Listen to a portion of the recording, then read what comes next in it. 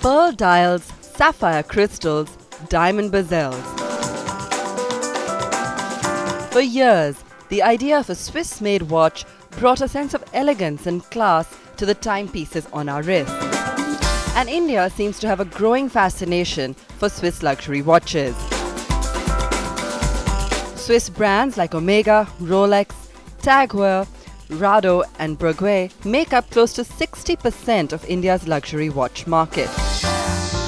And the prices for each of these start from anywhere between 3 and 4 lakh rupees.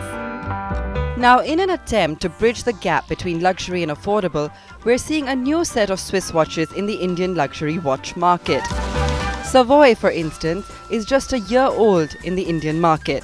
It has a collection of high-fashion Swiss watches priced between 40,000 rupees and 1,20,000 rupees. Brought to India by Silky Kothari Mehta under her House of Clocks and Watches banner, the brand wants to compete with the well-established players of the Swiss luxury watch market.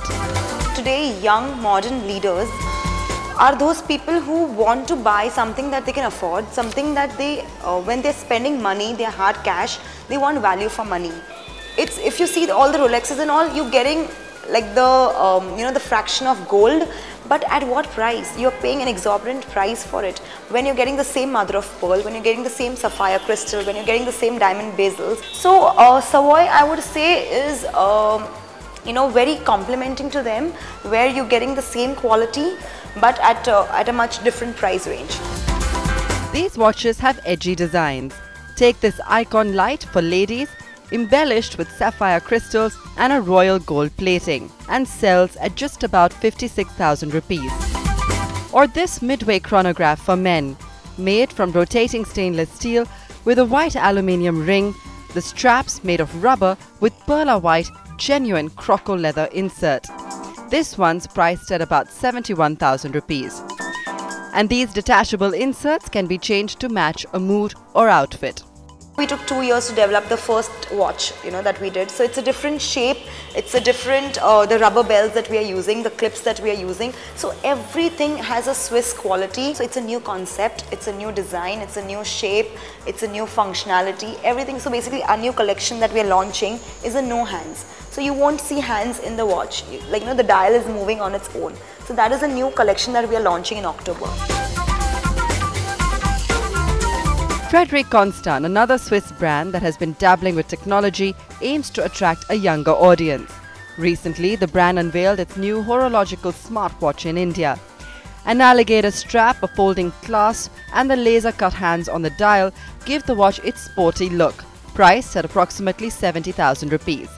You see that people below 40 experimenting with newer colors and sizes and materials, above 40 going for the classics. Classic designs and classic looks. Yes, of course, the younger audience is something that we are looking for, because they are the independent individuals, who will make their own decisions.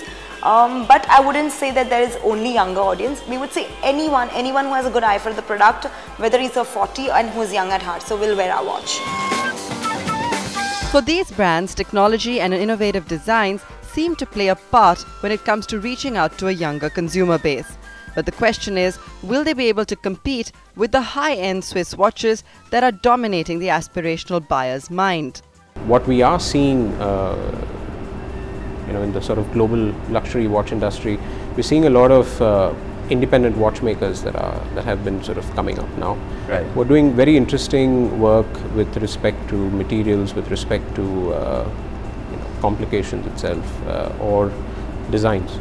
They've been focusing on innovating with respect to displays, R&D that goes into it. It's pretty similar to making an automobile.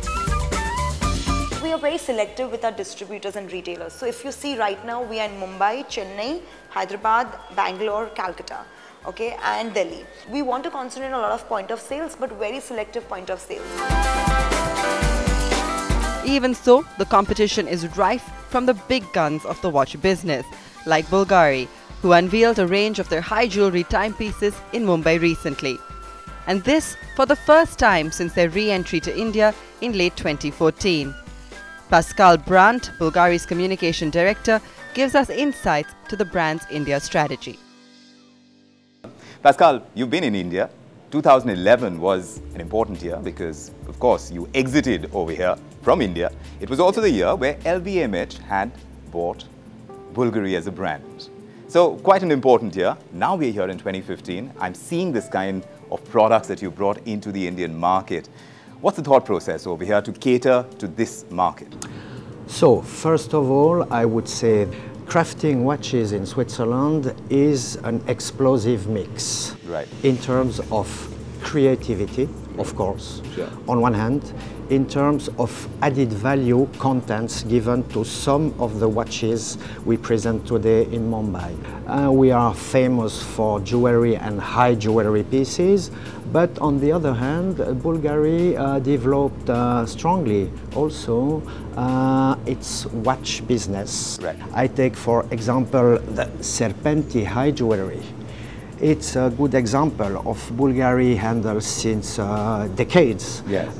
combining on one hand the best of the goldsmithing craftsmanship with watchmaking, if I may say. This seems like the need of the hour as far as Indian women are concerned, right? Because you can't take it away too much from their requirement for high-end jewelry. And then when you're mixing watches, replacing it with their requirement for jewelry, it seems to be a great composition. And Bvlgari seems to have that mix going for it. So we're seeing that in the kind of Serpenti that you just showed, or perhaps in this watch, which I'm quite fascinated by because of the kind of color, and I'm seeing this exotic parrot on it as well. The way Bvlgari works is combining its jeweler's heritage with our watchmaking expertise, since we have the manufacturer in Switzerland. So we always go back to our roots, we would say DNA, to re-express, reinterpret these roots, these existing jewelry creation in a contemporary way. Today, of course, looking at all of that, and reverting back to Mumbai, India, on a global note, that India has a very long heritage in terms of, let's say, taste for jewelry, beauty. Right. So India understands quite well the added value given to such products. What your strategy is for India right now to be able to cater to this market? What's the profile that you're reaching out to? So we enter in India progressively, step by step. In India, we bet clearly on a common understanding and sharing about the added value, about beauty, Right. if I may say, because as I said previously, there is a deep understanding in your country about all the added value given to those products. Right. So for us, it's very natural to be here. Well, we wish you great luck for the future, Pascal. Thank you. Thank you so much for joining. Thanks a lot.